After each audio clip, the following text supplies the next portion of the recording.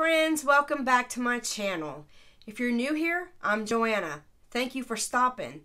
I like to DIY budget friendly. I like to do farmhouse decor. I love buffalo check. I like rustic things. I like to take things and make them look old and rustic and sometimes a little dirty. But anyways, we like laughter. I love laughter. It's the best medicine, is it not? And sometimes in times we need laughter. But anyway, with all that being said, I would love for you to stick around by hitting that subscribe button, because like I said, you never know what you're going to see around here. With all that being said, let's get to crafting. Okay, so I've got a sign from the Dollar Tree, and I have an arrow. You can use any sign from Dollar Tree they have during the year. They have signs up for, you know, every holiday, season, whatever, so you can always grab a sign. Peeling the sticker off, and sometimes I have to use heat gun. That time it came off easy. Now I'm explaining about the sign. I got ahead of myself, sorry. If you can't find one of those signs for any reason, you can always get one. Walmart sells them now, and you can get blanks from Hobby Lobby. The Dollar Tree signs, sometimes you can peel them with the paper. This one just happens to be the case. I've already done one for time's sake. And this is the side that the paper was peeled from, and it's kind of fuzzy. So I'm applying vinyl after I paint it, so I'm not going to use that side. I'm going to use the smooth side.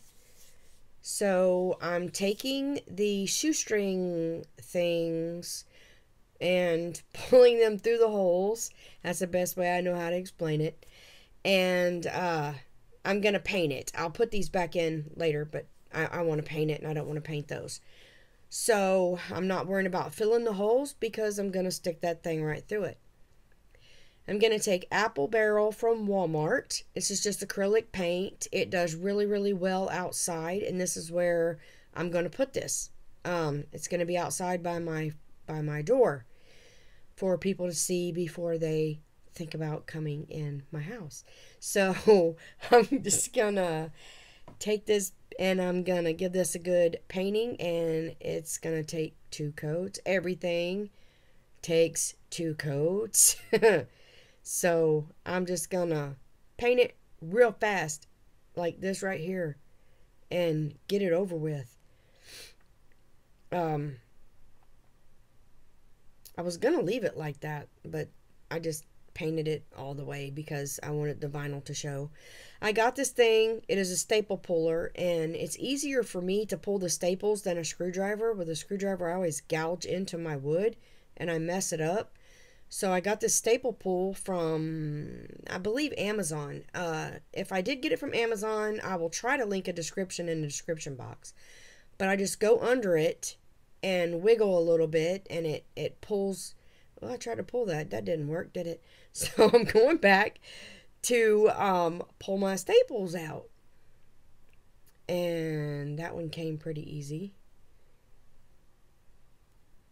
Now my string will come out. Wiggle, wiggle, wiggle. And this one went flying. That's okay. I'll vacuum and I'll find it. I had to sand the arrow pretty good because it was really bad. Now they're all dry. I dried them with my heat gun from Harbor Freight. Now I'm going to take my Waverly Steel, and of course I am going to dry brush on them. Okay, so I'm going to take my chip brush that I got from Walmart in a pack, and I'm going to get some chalk paint on it, and I'm going to get some more chalk paint on it. And I'm going to dab it off after I got it on it. No, that's the way you do it. And then I'm going to dry brush along. Where did that go? I dry brushed that, and now I'm dry brushing the arrow. I don't know what happened there, but yeah, whoop, there it is. Now I'm gonna sand it off. Now I got my Ladybug vac and I'm vacuuming. And y'all, if you don't have one of these, if you have a craft room or you craft, you need one, honey. So I'm going to try to link where I got mine in my description. There is my decal. That's not what the original says, but I made mine a little nicer. So I'm going to take my scissors and I'm going to cut off the bottom part because that's what's going to go on the arrow. And I'm just cutting. Why I have these little scissors, I don't even know why. I don't know where I got them. I don't even know why they were on my table, but anyway, now I'm going to check and make sure that everything is spelled correctly, and then I'm going to take and wipe my board off, because when you place vinyl on your board, you don't need any dust or debris or particles or anything on there. So then I'm going to take my vinyl and I'm going to take my duck contact paper and I'm going to measure it out. Then I'm going to forget. Then I'm going to measure it out again. And then I'm going to forget again. Then I'm going to measure it out again. Now I'm going to cut. Why I did that, don't even ask. I don't know. Okay, so I asked myself, why do I have these scissors? Okay, so I'm going to peel the backing off, and then I'm going to start from the bottom, and then push my way up, making sure there's no air bubbles, and that it's all stuck down. Now with my Cricut squeegee, which I do not like, I don't prefer this one, but it was bigger, so I used it. I just burnished it all down. I always turn it over to the back because it's easier to peel up that way.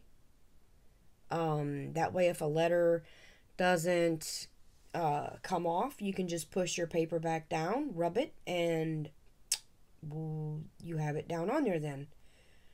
I missed my, I think it was an apostrophe, or a comma. I don't even know, because I'm upside down. But anyway, I'm using my tweezers to place whatever, oh, I think it was a comma, back where it belongs. And now I'm gonna eyeball measure this to my board, which I'm pretty good at. See? Yeah, thumbs up. And then I'm gonna squeegee it down and shake the camera like an earthquake. And then I'm gonna pull back. And because I did not let mine dry overnight, I was impatient. Some of this cheap vinyl came up. This is just the Paper Studio vinyl, and I do not like it at all. I used it because I needed some, and I was, I needed it quick. And so I went and picked this up while it was on sale, and it's not really, it would be good for stencils, but as far as vinyl, it's not so good. But anyway, it's on there. Now I'm going to do the bottom. And I'm going to, okay, I'm going to get my duck contact paper and cut a piece off. And here we go again. Peeling, sticking, burnishing. I really, really like this little scraper from the Dollar Tree, y'all. It was a little rough on the ends, so I took a emery board and sanded it down and made it smoother, and it is perfect. I love it. Now I'm just sticking it down real good, and once again, this was wet, so I really pushed down while I was pulling back to make sure. I had so much trouble with that G, but I got it down. And you'll see in a minute, I had trouble with the Y, but I was able to fix that. Yep, I'm hung, stuck. It wouldn't come off. I just pulled it. Well, it was sticking up and it wasn't sticking. So I remedied that. Never mind. I fixed it. I use my glue stick and I push it back down. Man, that glue stick's amazing. I use it for a lot of stuff. All right. Now I take my string and I'm going to hot glue my string to the back. This is the one that came off this originally. I just had to take it off because I had to flip it over. I had to have it point a different way. So I adhered that back down. And now I'm going to take ribbon. I'm always worried about my stuff melting and falling apart. So I am a little extra. So I put glue on a ribbon and glue it down. And I do the same for the other side. But I don't stop there. I'm telling you, I really worry about these things. So I'm putting glue all over this one and I'm going to stick it down. Then I am going to get my stapler and pow, and then pow, and it's on there now, buddy. Okay, so I cut that in half, or what I think is the half. Nobody's perfect. Okay, now I'm trying to measure it, center it up by eyeballing it. And I'm just going to put hot glue down and then stick my twine in there. And then I'm going to make sure it's even. And then do the same on the other side. I am so shocked I did not get burnt, but you know, all went well this time. Now I'm going to do my ribbon, except I'm going to do it long ways. So there goes one side. And then here goes the other side.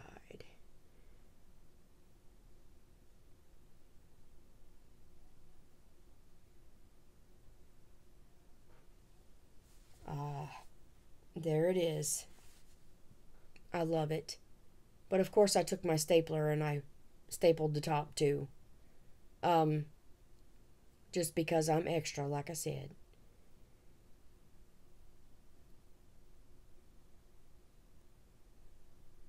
So I am looking for, okay. So this is the one with the like shoestring end on it that came off. So I'm just pushing it right back through the holes. And that's what I'm going to use to hang it. And there it is. It's so cute. I'm going to love it on my front out there.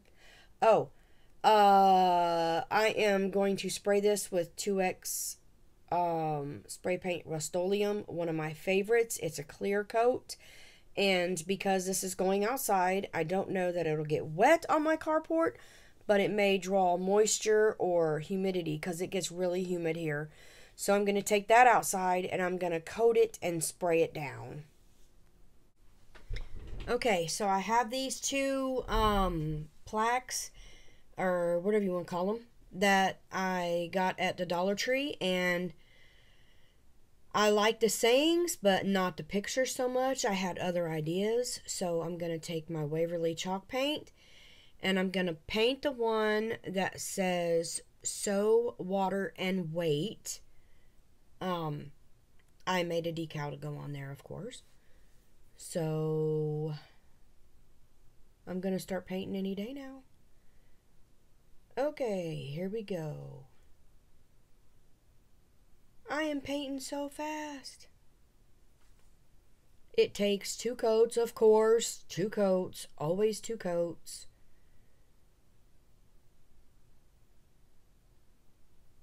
I'm going to put that to the side to dry, and I'm going to work on this one. I have paper from the Paper Studio at Hobby Lobby. It goes on sale. It's like 25 cents a sheet when you get it on sale. And I'm going to take my super glue that I love. Super glue. Good Lord. Glue stick that I love. Pardon me. And I'm going to cover this, making sure I get the edges very well. And then I'm going to stick my paper to it. It seemed easier to me this way. So that's the way I did it.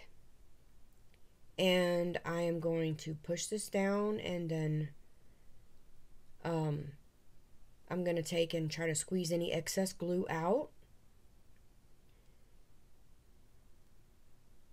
And then I'm going to flip it over. I'm going to take my knife and I'm going to cut around and then release my paper. I had glue on the front a little bit that I had noticed, so I'm going to wipe that off in a minute. I'm sanding the edges just because I like that look. I prefer the way it looks. It looks like the paper is actually, you know, made to the wood and not just sitting on it. Now I'm rubbing the glue off. It rubs off, thank God. And then there's my decal.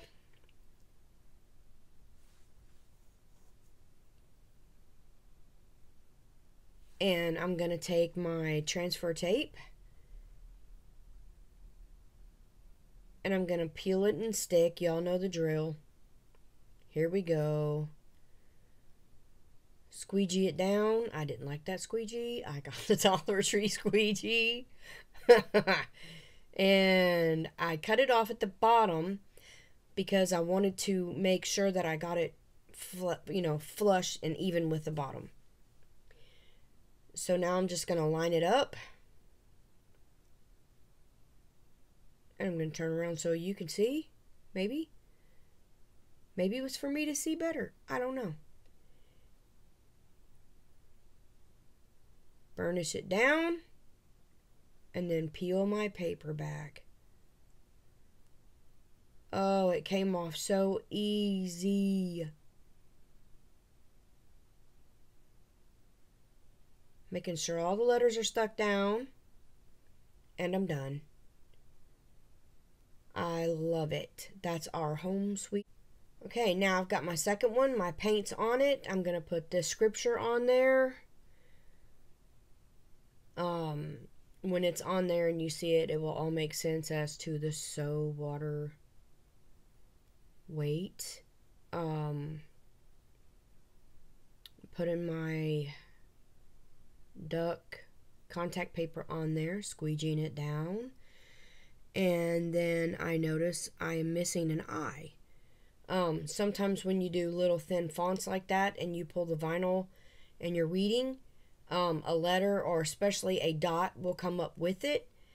And so my letter's gone, but it's an easy fix. I'm just going to go over to the computer and I'm going to pull my design over and into the mat area.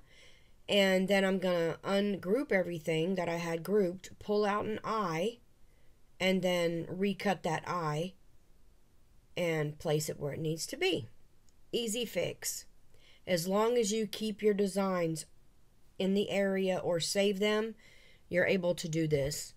Once you delete them, though, you know, or resize them, if you resize them, you might as well forget it. Okay, so I cut out my other one, and I'm fixing to lay that down, and I'm going to weed it. It don't take long. I just take the pink tool, pick it up, and it's, you know, it's weeded. I lost my transfer tape. Look over there. There you go. Okay.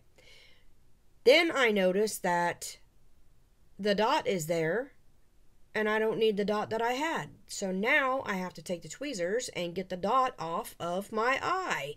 All I need is the eye, not the dot. Push it down where it needs to go. and then peel your paper off. Voila! It is done. Easy peasy. There it is.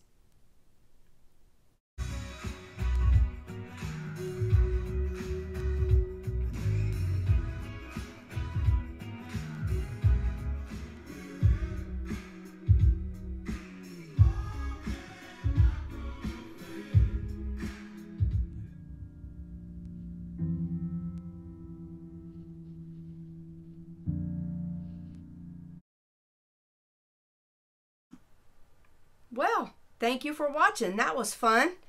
Had some obstacles along the way with my vinyl, but if I would have had Oracle or permanent vinyl, then it would have worked out a whole lot better. So always remember that when you do your projects, if you want them to stick really good, to get an Oracle or a permanent vinyl.